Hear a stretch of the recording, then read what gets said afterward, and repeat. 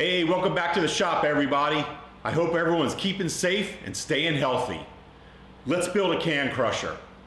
But first, a huge disclaimer. This is a very dangerous device. It will take your finger off. It has no built-in safety features. I build these for myself. I don't build them for anybody else. This is for my own use. So if you build one for yourself, please be careful with it. I'll go over the basic components of how I build mine, and you can take it from there. Just to give you an example why I have one of these and why it's so practical, even though it's a very unpractical device. My last haul of cans was 81 pounds. So I came home with about $138, okay? To me, that's a pretty good deal. Yeah, it took a while to save those cans, but they took up one full trash can of crushed cans. So anyway, let me bring you in and I'll talk about each individual component, and hopefully this will make it easier for you if you want to build one for yourself. Okay, bear with me. I'm going to try to give you as much detail as possible here because it took me a while to figure all this out. As many of you have seen my little can crusher, I use that thing every single day, and it took me a little bit to figure out how to do it, and I'll show you that here a little later. But the heart of the whole build are these pneumatic cylinders. This particular cylinder is a 3-inch cylinder with a 12-inch ram. So in other words, this is going to come out, this ram is, when it's actuated, it's going to come out one whole foot. Okay, so depending what you're crushing, like my little one only has a 6-inch ram, so I can only crush smaller cans. This one's going to have the capability, like the crusher cart, to crush the larger 24-ounce cans and the larger water bottles, plastic water bottles and stuff. So let me talk about this cylinder. I find these on eBay. This particular one ranges anywhere from $50 to $100, and these are used. These are used in the automation industry, like car washes, conveyors, things like that. And what's very important is you want a double acting cylinder, which means that it has 2 charge ports. One charge port, this one here, activates the ram and pushes it out, okay? The other charge port retracts it, okay? So this is a double acting or dual acting pneumatic cylinder. I like the Bimbas, the Bimba brand cylinders. They're stainless steel tubing, aluminum end pieces. The ram, this particular ram is pretty beefy. So yeah, it's gonna last you a while. It's important that you get the double acting. That's one thing I have to stress. Now the end, this is an 1.5" 12 thread, okay? So you're gonna need either a nut that's 1.5" 12. In this case, this was a real big nut and I cut it in half, so I got 2 now. This is to, basically, I've already machined this part. This is gonna go on the end of your tube, okay? You know, let me talk about the tube.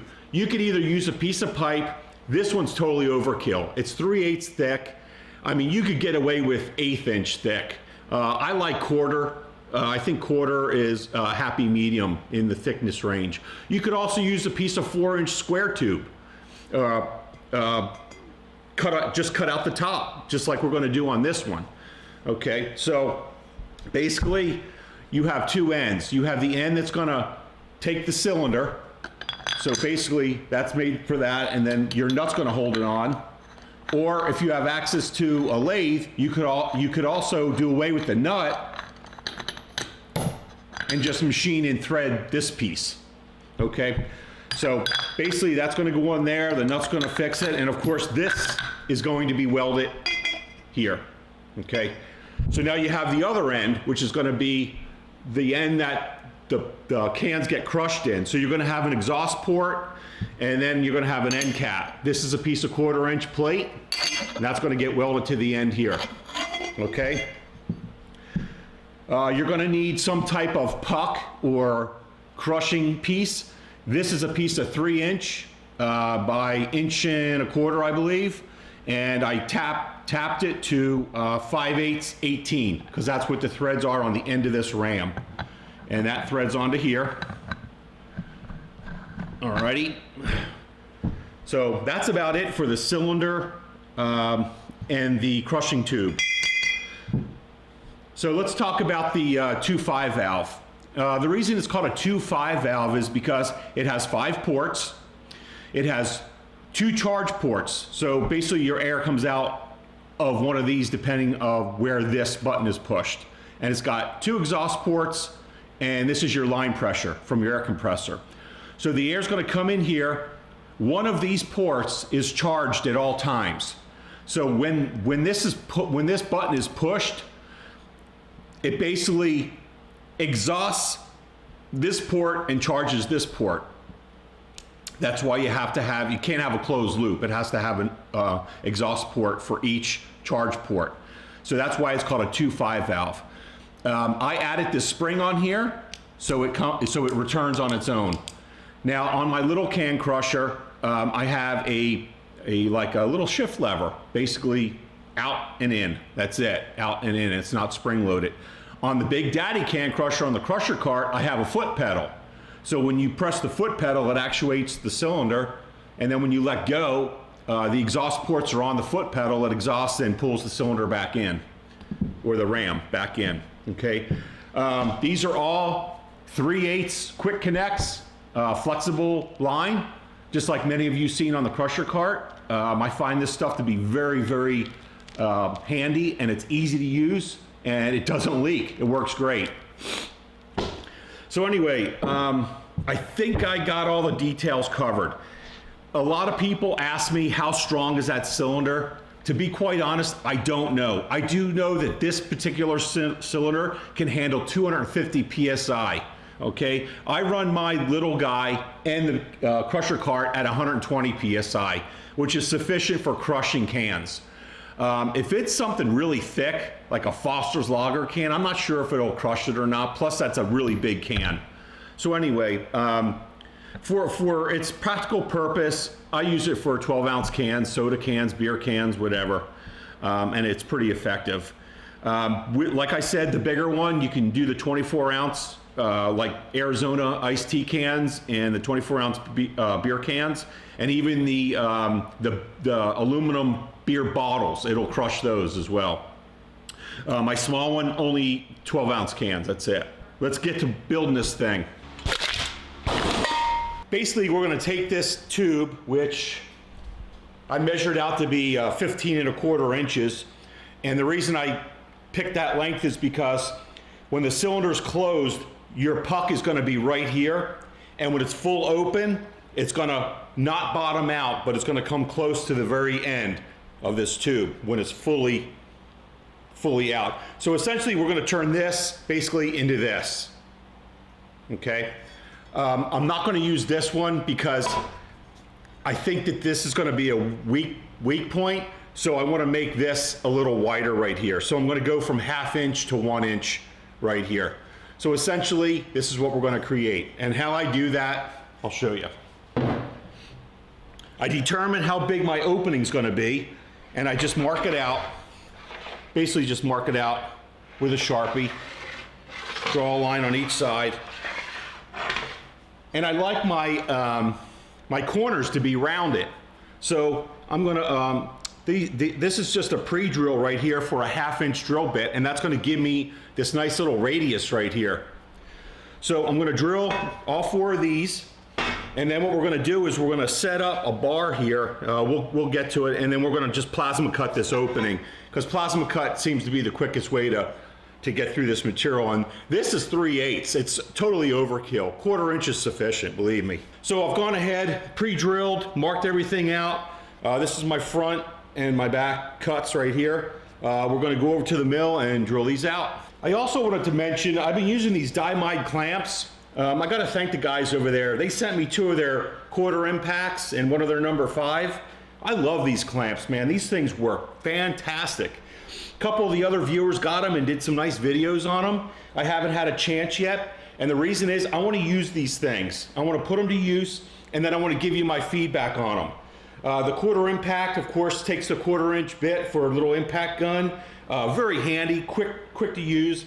This one has the copper adjusting rod in here with the copper jaws. They included a set of aluminum jaws for the quarters. I love these things. I mean, man, they clamp hard. They're really nice clamps. Well made, well designed, well thought out. Anyway, I had to throw that in there real quick. I'll do a full review on it sometime in the near future here.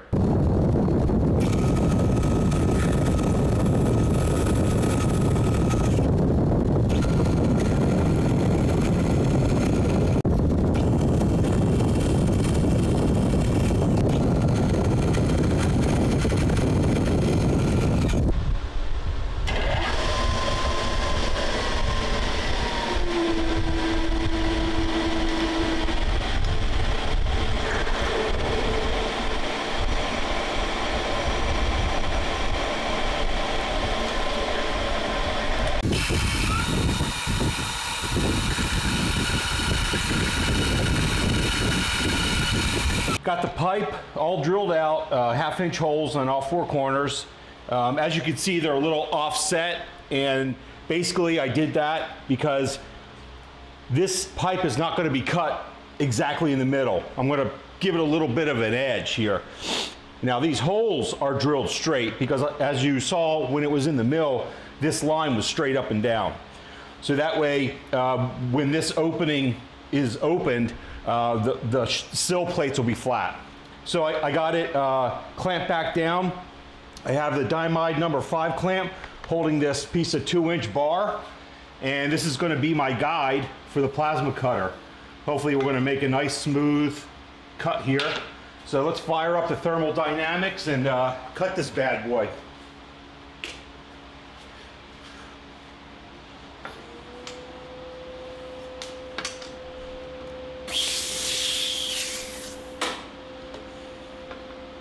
Here we go.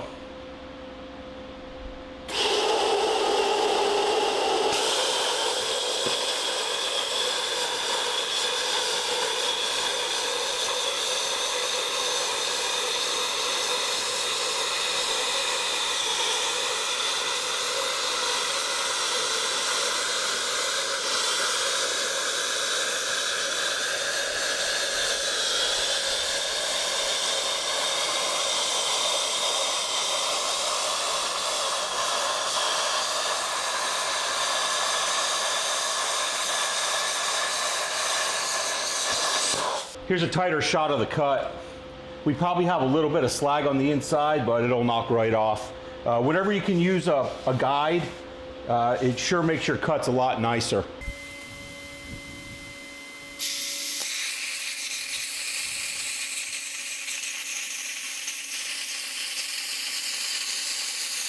Bam, just like that. Okay, I got it in the bandsaw, and I got my holes canted for the angle of the blade, so that way when I drop into the opening, it'll have clearance on both sides.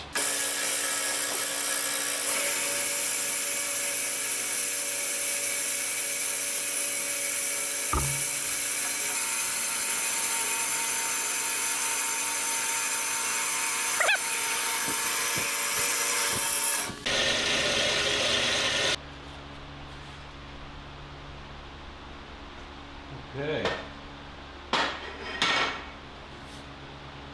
There you have it.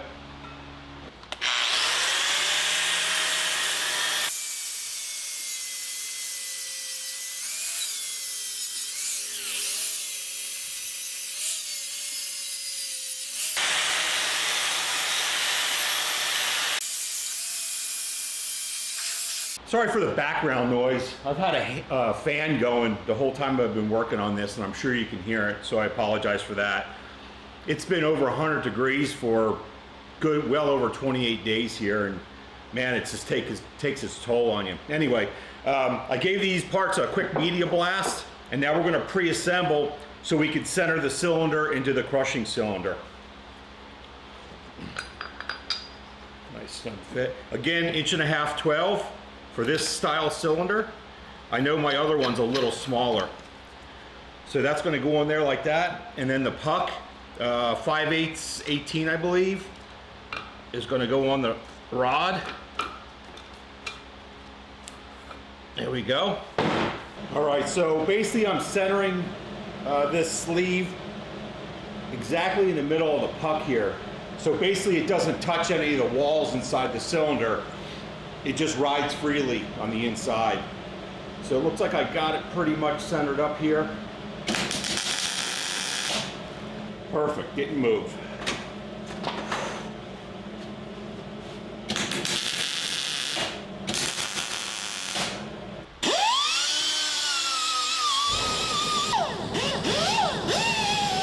All right, now I'm marking for this piece to be cut out. This is where the cans and plastic bottles are going to basically exhaust or fall out of. So I'm gonna kind of eye this because I want to make sure I have enough meat in here for strength. If it's a little too much, I might just come up a little bit, give it a little bit more meat. So this opening is going to be 1.5 inches, and it's going to be just below center line of this 3-inch ID tubing. So I should have enough meat in here for strength.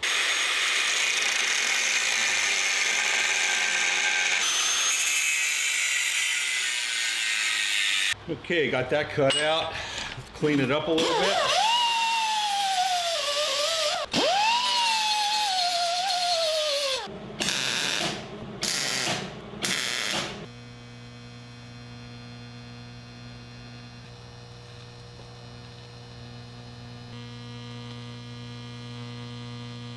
I purposely left a little extra material on both end plates so I could just fusion weld it right in. Saves time, saves material, and it flowed right in there beautifully.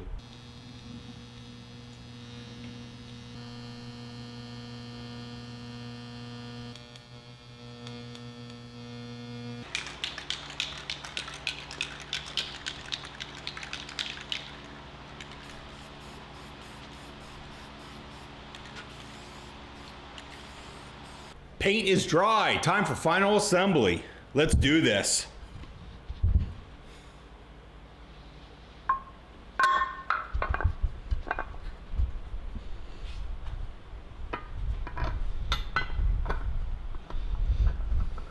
Two 3/16 socket for that nut.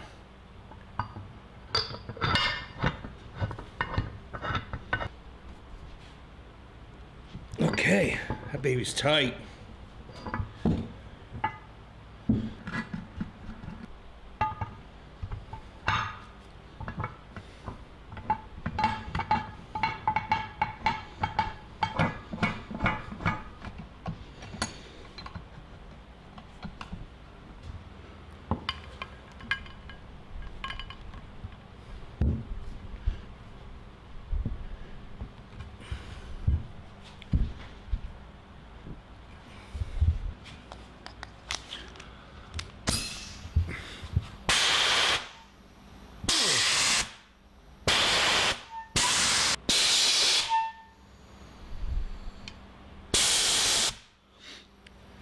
This air cylinder has a really unique feature that I've never seen before, and it's got a built-in soft start and stop. I really like that because my little one, it slams. This one doesn't. As you can see, it's at the end of its travel, it's a soft.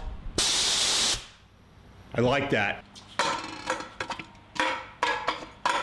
What the heck?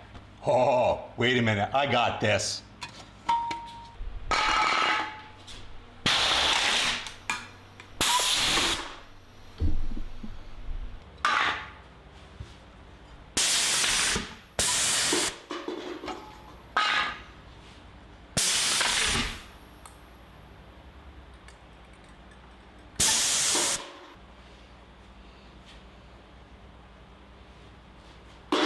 I hope you enjoyed the can crusher build. So until next time, see ya.